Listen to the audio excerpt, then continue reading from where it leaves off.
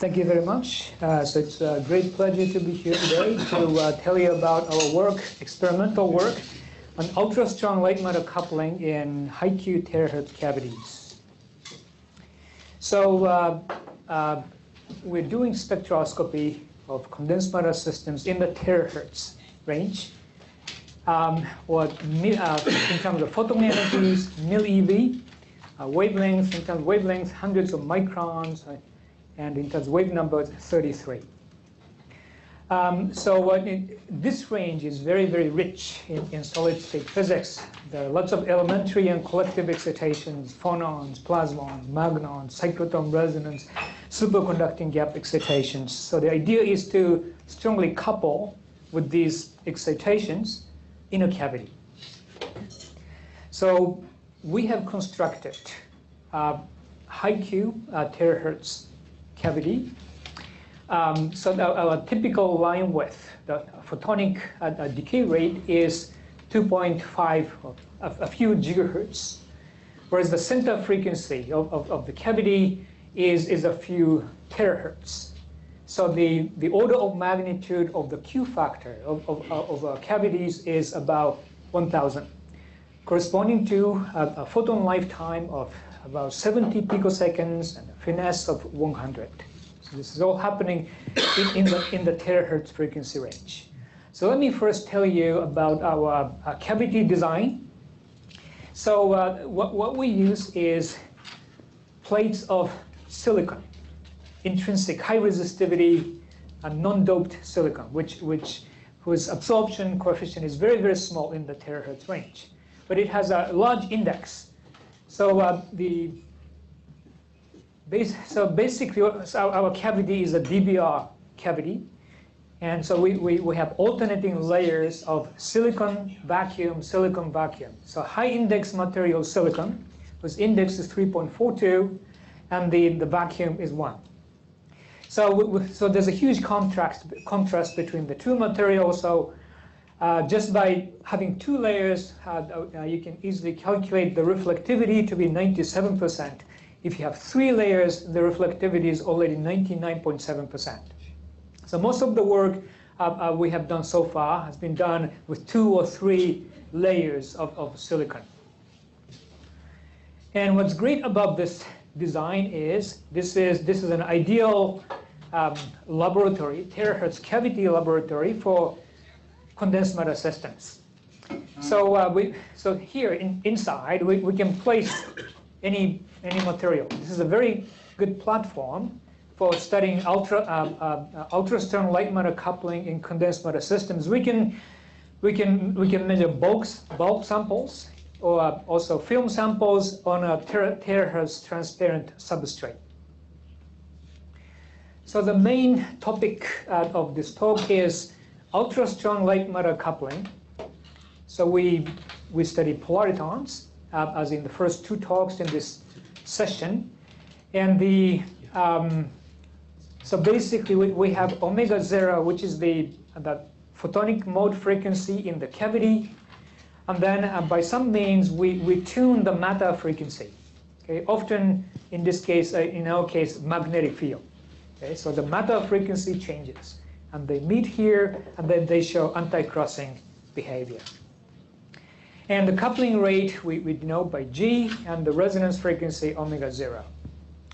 So polaritons appear in the strong coupling regime, where the light matter coupling rate G is larger than the line width, or gamma and kappa, matter decay rate and the cavity decay rate. So in the frequency domain, you can see Rabi splitting. But ordinarily, the resonance frequency, omega 0, is much, much larger than G, right? Orders of magnitude larger if you look at exciton polaritons, typically. Okay? But what we are talking about here is not just strong coupling regime, but ultra-strong coupling regime, where this condition is not satisfied, which means that the coupling rate or the Rabi frequency becomes a significant fraction of the transition frequency itself, or sometimes it's even larger than the transition frequency. There's no clear-cut definition about this ultra-strong coupling regime, but let's say 10%. Okay, so when G becomes larger than 10% of the transition frequency, we call it the ultra-strong coupling regime. So let me first tell you why we're working in the terahertz frequency range.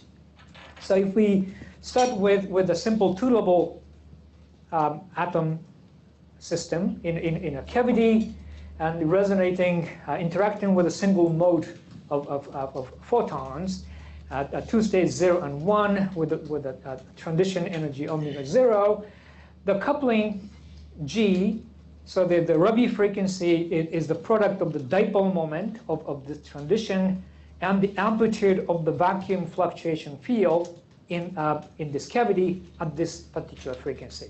So if you divide G by the photon frequency omega 0, you get this expression. So in order to make this large, G over omega 0 large, you want to have a large dipole moment transition which exists in the terahertz range. There are many transitions in solid state materials which has huge dipole moments. And you want to go to small frequencies. Instead of optical frequencies, you can go to far infrared terahertz frequencies. Okay, so that's why we are doing this in the terahertz range. Once this is satisfied, what happens?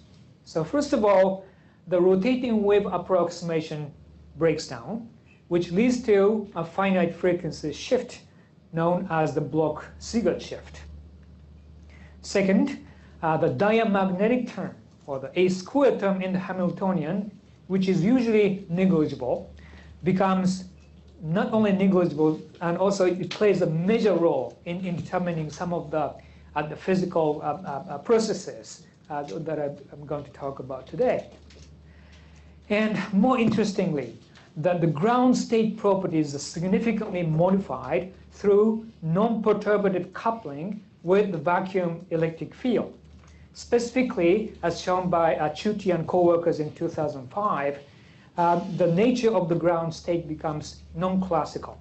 It's a two-mode squeezed vacuum state, and so the ground state acquires finite amplitude of both vacuum field and the matter excitation. These are virtual fields, but if you can quickly change the condition, it's predicted to be possible to release these virtual photons as real photons.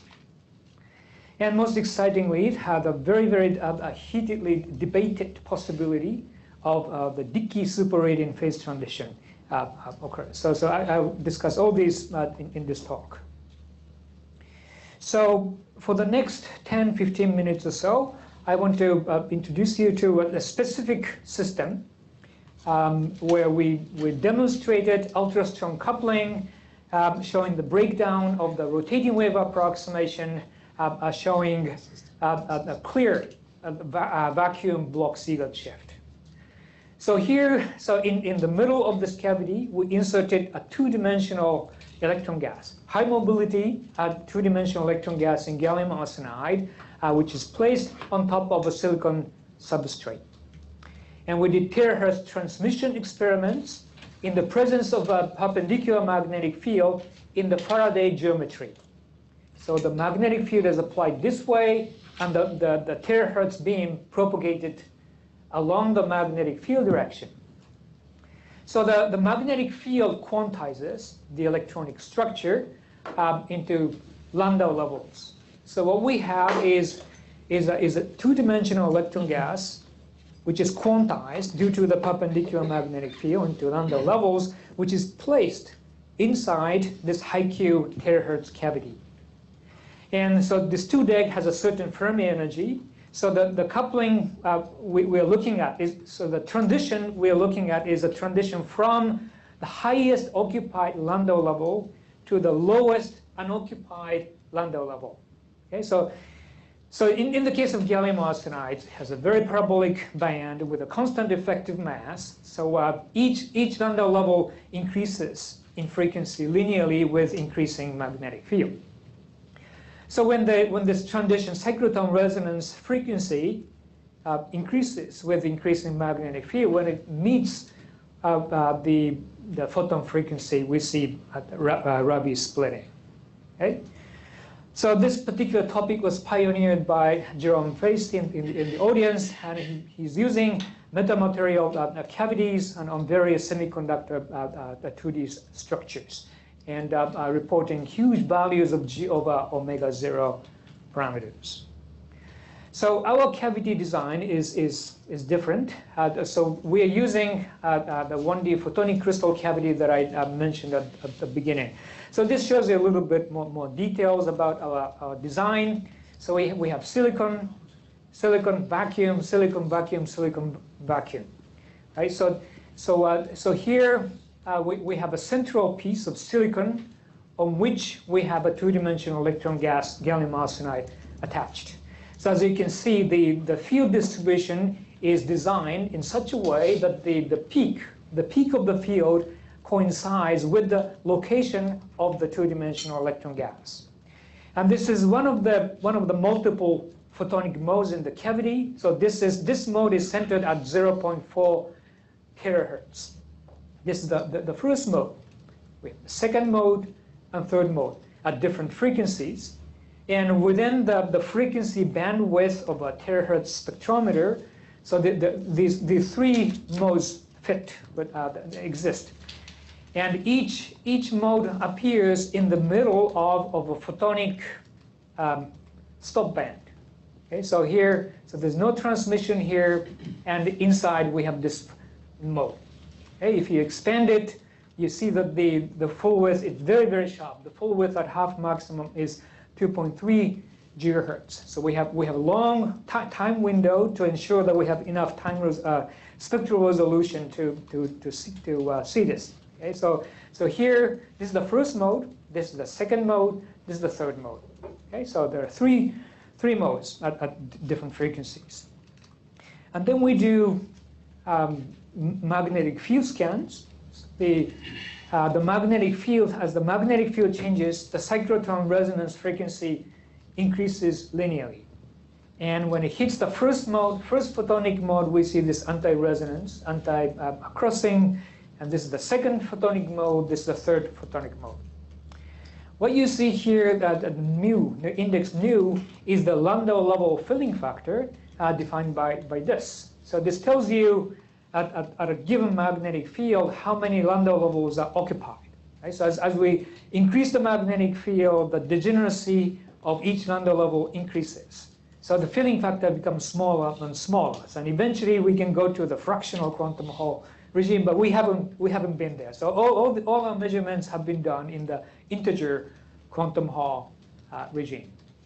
So the first thing we wanted to know was whether there's any systematic dependence on the filling factor, whether the Rabi splitting depends on the filling factor. So we found a very small dependence. Okay, so the 2G is 72 gigahertz at nu equals 12, 66 gigahertz, and 60 gigahertz. So as we decrease the filling factor, the Rabi splitting increases. No, I'm sorry, decreases slightly. Okay. It turns out that there's a lot of cancellation happening. So we can easily estimate the vacuum Rabi splitting in this case. This is the dipole moment times the vacuum fluctuation electric field strength and the square root of n behavior. But D depends on the magnetic length and the filling factor, and the magnetic length depends on the cyclotron frequency, and the vacuum fluctuation field at this cyclotron frequency obviously depends on the magnetic field. So there's a lot of cancellation. Eventually 2G is independent of the magnetic field. There's no explicit magnetic field dependent except this LZ, the cavity mode length or mode volume changes between this.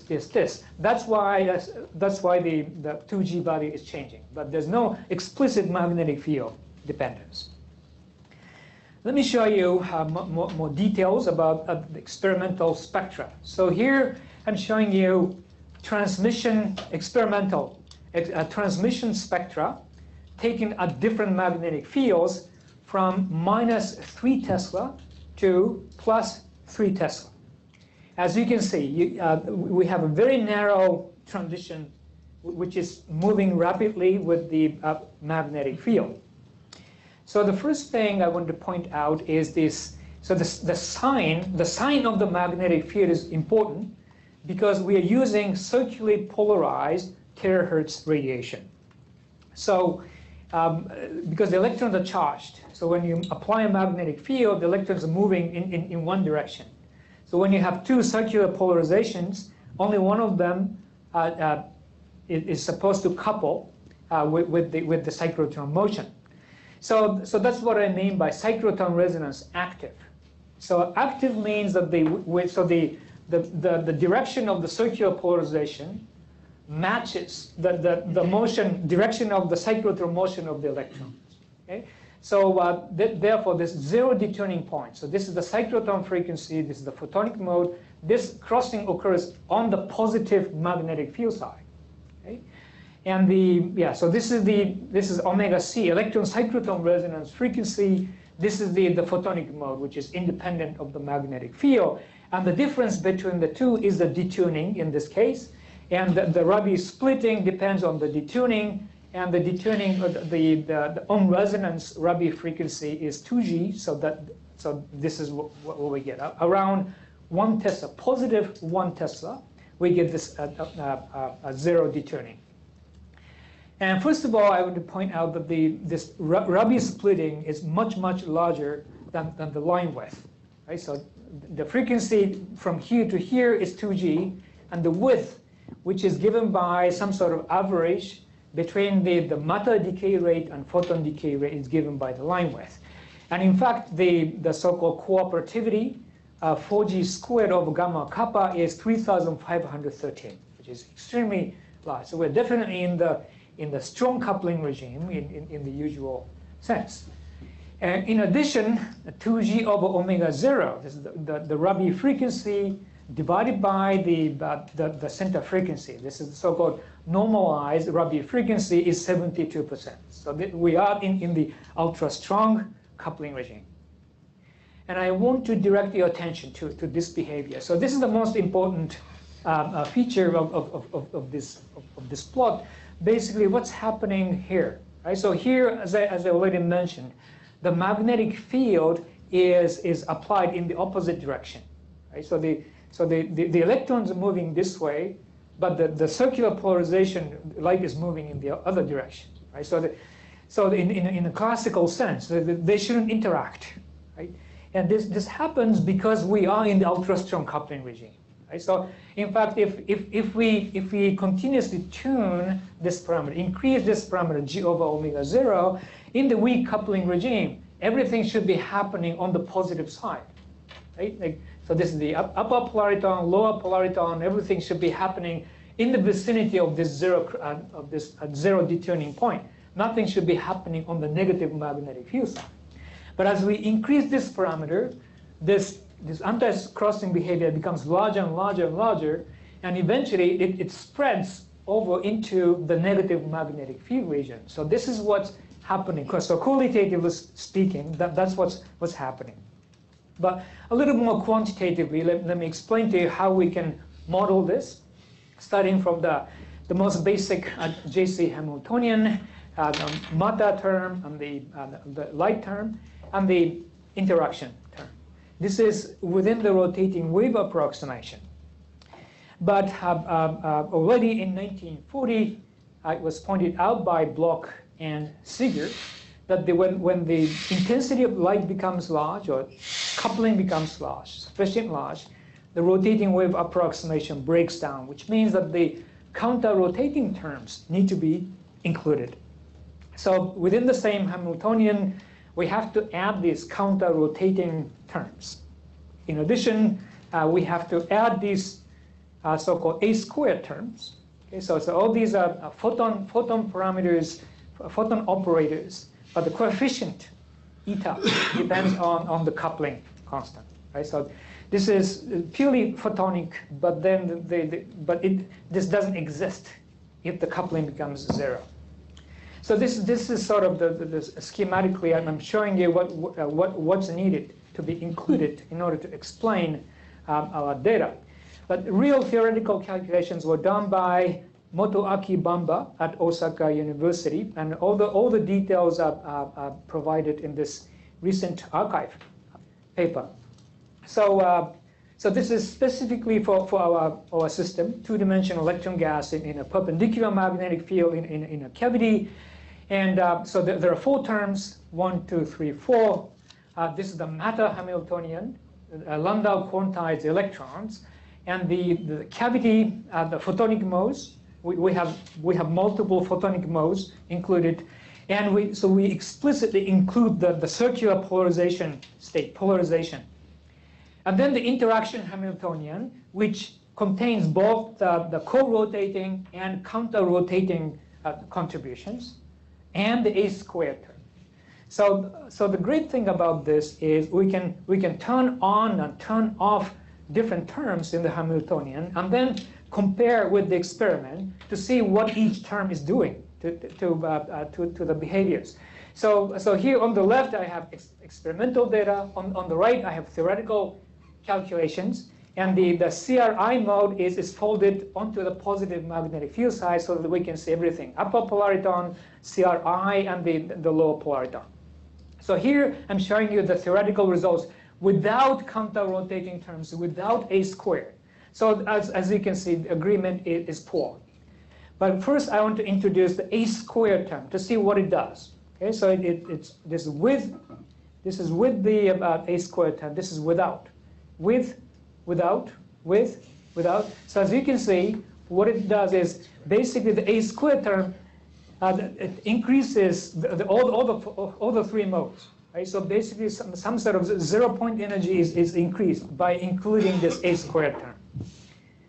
And next I will introduce the counter-rotating terms. So this is with, without, with, without, with, without. Basically what you see is that the counter-rotating terms affect only the cyclotron resonance in active mode. That makes sense, right? Because physically that's where the magnetic field is negative, so the electrons and photons are moving in the opposite way. That's where the counter-rotating terms play the major role.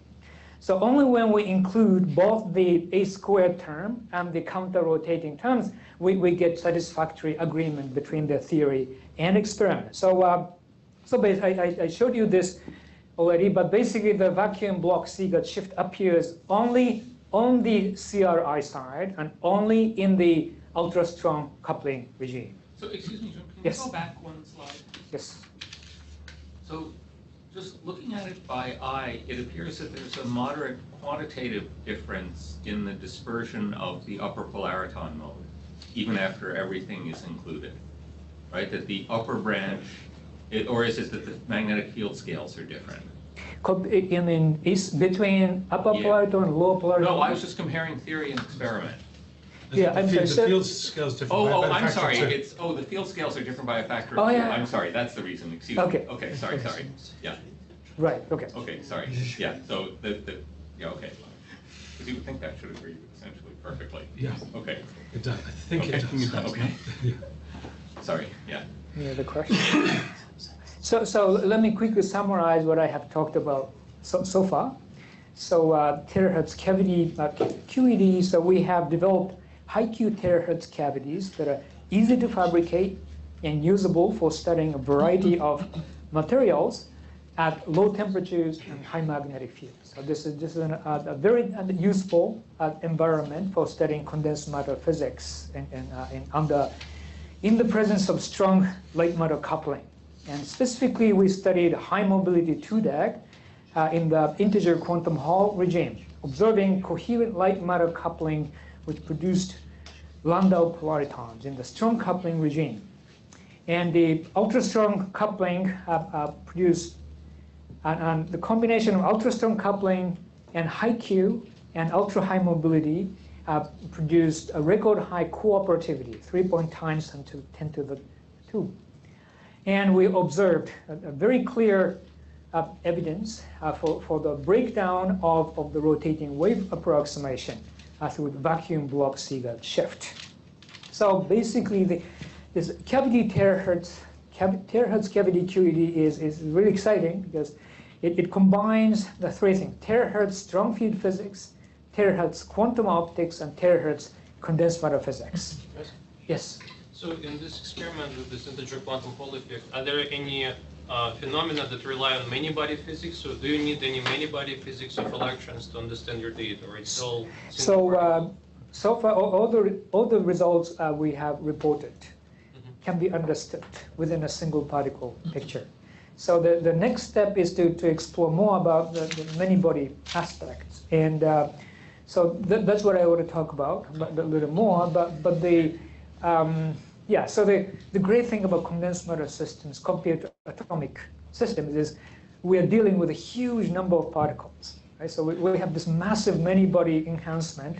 First of all, this is even without including Coulomb interaction. This is just a sheer number of huge number of particles we're dealing with. So this clearly shows you that the vacuum Rabi splitting scales is proportional to the square root of the number of electrons. So here we change the electron density at different samples, and also in a single sample we change the density. So we have this so-called Dickey cooperativity. So this was already mentioned, but so the Tabis-Cummings or Dickey Hamiltonian within the rotating wave approximation. So instead of JC Hamiltonian, we have a collection of atoms, identical atoms, and by introducing this collective excitation bosonic operators, one can rewrite the interaction in this way. So this means that we can treat the system as a single atom with a huge dipole moment.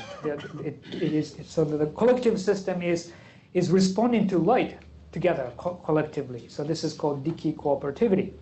So again, so this can be enhanced by many orders of magnitude by using condensed matter system. This is exciting because we can chase the possibility of this Dickey phase transition, which was predicted in 1973 by two theory groups independently, Hepp and Lieb and Wang and Choi. So this new phase can appear when the coupling constant G becomes even larger than the transition frequency. So basically, the Rabi frequency becomes larger and larger. So the lower polariton branch can become even lower in energy than the original ground state.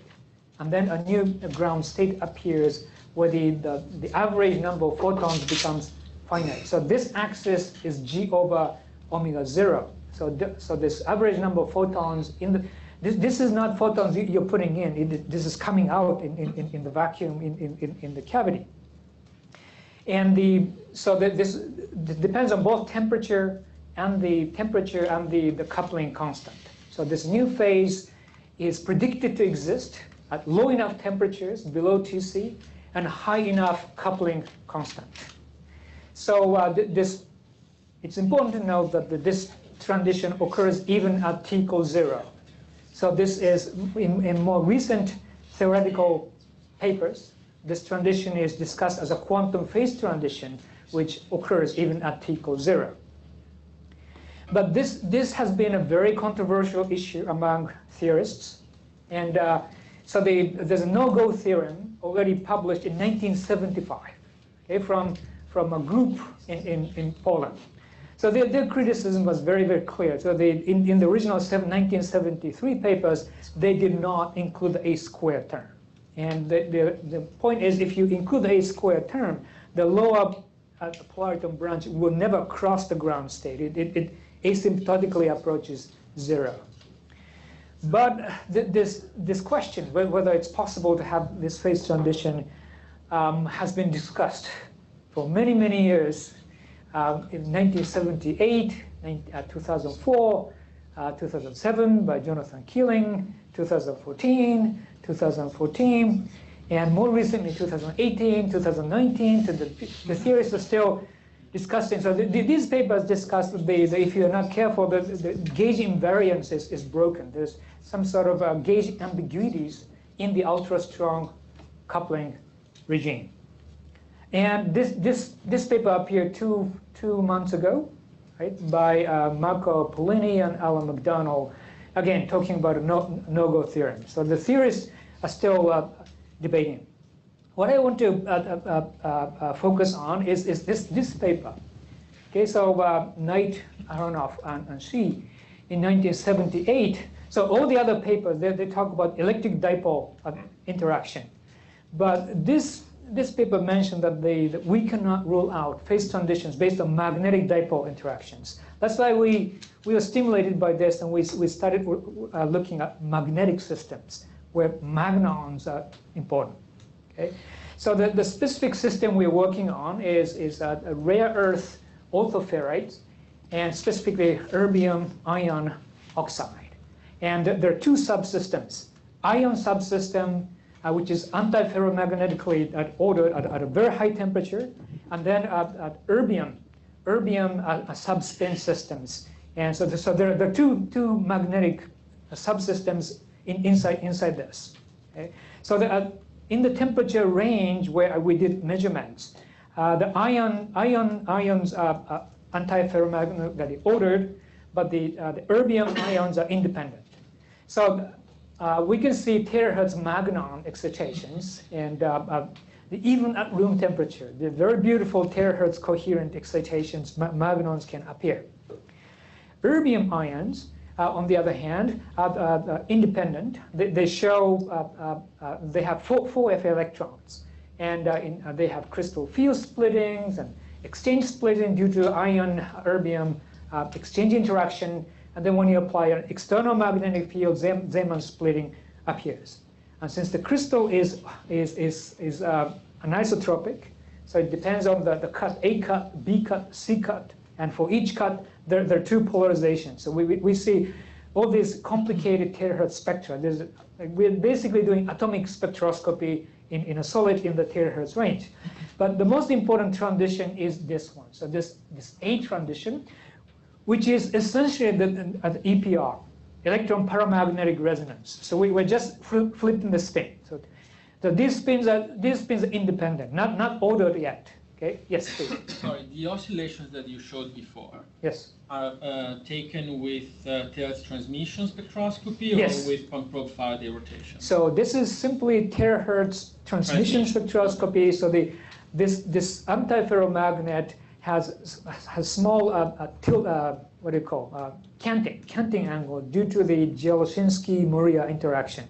So there's a macroscopic magnetization. So we can couple with the magnetization directly. So do you generate the terahertz with optical rectification or yes, something else? Right. Okay. Yeah, the optical rectification outside, not outside, the crystal. yeah, free space. Yeah. Right. Yeah. Okay. Thank you. Yes. So basically, yeah. So this spin up, spin down transition. So they coincide, right? So as we change the magnetic field, the EPR frequency again changes linearly, okay? And then the magnon frequency exists, and when they meet, they show anti crossing behavior. So again, Motoaki Bamba developed this theory. The Hamiltonian, the original Hamiltonian looks like this. Okay, so it's very different from light matter interaction Hamiltonians, but after some transformations and approximations, this can be rewritten as this way. So the important point is that there's no A square term. Okay, so just the co-rotating, counter-rotating interactions exist, and we found that so in this paper we described that there is Dicke cooperativity. So this is promising. So we systematically change the number of spins, and then the vacuum Rabi splitting. This is the coupling between the EPR and magnons. This coupling increased, and as a function of square root, so linearly increased square root of the effective number of spins. Okay, so this is a rather unusual situation that Dicke cooperativity is happening in a very magnetic context with no light involved. Let me quickly finish this talk by talking about the third subject. This is not terahertz. Okay, so this is, but I wanted to talk about this because this is still related to cavity. So what we are studying is excitons.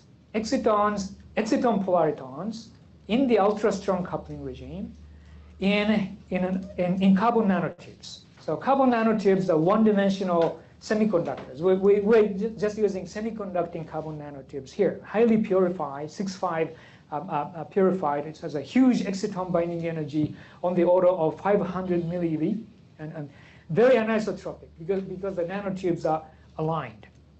So so this is embedded inside a cavity. There are two angles here. So this angle is the light incident angle, right? So by changing this, we can couple with finite momentum states of polaritons, right? As in any exciton polariton system. But what's unusual is we have this additional angle, phi. So this experiment was done at a fixed phi. So the phi is fixed, and then we scan theta. So this corresponds to in-plane momentum, and we have this a polariton splitting.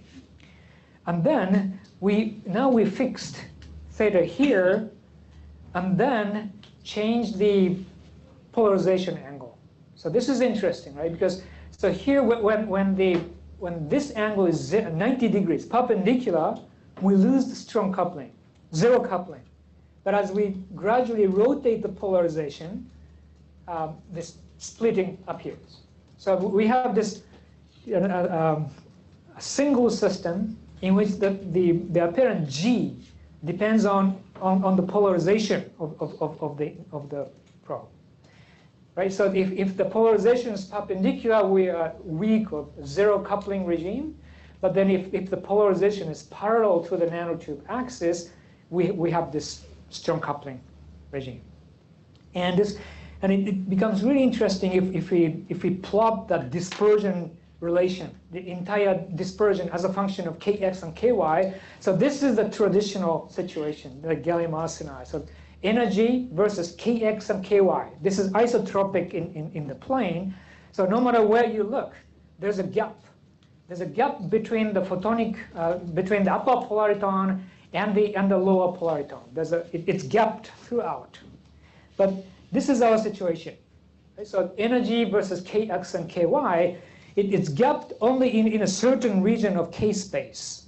Okay? So here, anti-crossing occurs. Here, crossing occurs. Okay? So this transition is rather unusual, right? So we're changing the angle like this. So initially, no gap, and then above here. So we see this. It turns out that there's an exceptional point. So here, and so there are two exceptional points in K space. Here, here, and here, here. Between these exceptional points, there's no gap. But above exceptional points, we have a gap, like this. And when the gap is large, when we are in the parallel regime, we again see huge. This is so then the splitting, the vacuum Rabi splitting is over 300 millieV. Okay, this is exciton, right? The 1E excitons, by the way. These are not really Frenkel excitons. 1E exciton, 300 millieV vacuum Rabi splitting, and by changing the thickness in this case, this is a highly densely packed nanotube films. By changing thickness, we're changing the number of nanotubes. But this, yes. How well are they aligned? Must not So be so easy to get them perfectly aligned. Oh yeah. So in this particular film, the nematic order parameter S is 0.7. So S equals 1 is perfect alignment. Yeah. In this case, it's 0.7. So but this is we get even bigger gaps if you were perfectly aligned. correct. Yes. So we have been making these films for some time, and this is a single chirality film. Yeah. So that's unusual. So 0.7 is already impressive. Yeah. But when we have a mixture of metallic and semiconducting, sometimes we get S equals nearly 1. So if I went to that exceptional point, if I had a higher resolution, will I still see the splitting, and then would that be a single point, or would I still get these 2 points? Single point, let's say. Go to the previous picture, Yes. where you had. So how does the resolution of your setup dictate where you're seeing these exceptional points? Spectral resolution. Let's see. Let me see if I understand the question. So, I mean, there's only one exception. So there's this point and this point are different, Yes. right? So So basically, you're going from something that's aligned to something that's non-aligned, right? I mean, you're changing depending on the orientation of your nanotubes. right. Polarization. Yeah, he's aligning, yes, exactly. So Moving the field shouldn't it be a compared to alignment. smooth transition? Yeah, but if it was. So first of all, so Motoaki developed the calculated the dispersions by solving the quantum Langevin equations within the input-output formalism, including the coupling G and the dissipation through gamma and kappa, and then he derived this analytic expression for the omega, plus and minus. And this is a complex frequency, and you can see that under certain conditions, the two solutions coalesce. And we used this equation to fit our experimental data to show this behavior. So within this, we have only one mode. Okay. So here it is like that. Okay, so just asking sort of details of the fit there, because of course you're typically measuring a projection of this under one piece of the complex plane. I mean, in principle, you would actually try and fit the imaginary frequency component separate from the real one, which involves looking very carefully at line shapes. So Right. can you see that? Well, actually, we only fit the real part, and we calculated the imaginary Right, part exactly. using the. Yeah, so, Equation. I mean, no, I mean, but actually, in principle, you should be able to see that, from gain and loss spectra, right? Yeah, right. The lines are pretty broad. Yes. So.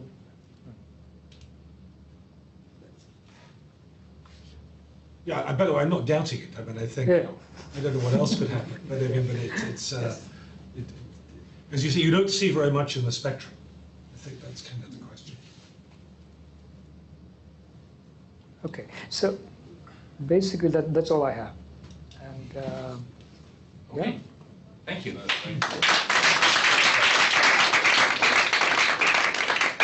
we had some questions, and there is time for more before lunch. Yeah. Sorry. Thank you again. I missed in your magnetic experiment, do you see the shift? Let's say, do you see that the shift of the lower polariton is in the other side, as you would expect for a decay system? The other side, yes. I mean, if you sorry, it's like slide 58. Slide 58. Oh, this is magnetic experiment, yes. Right, you see.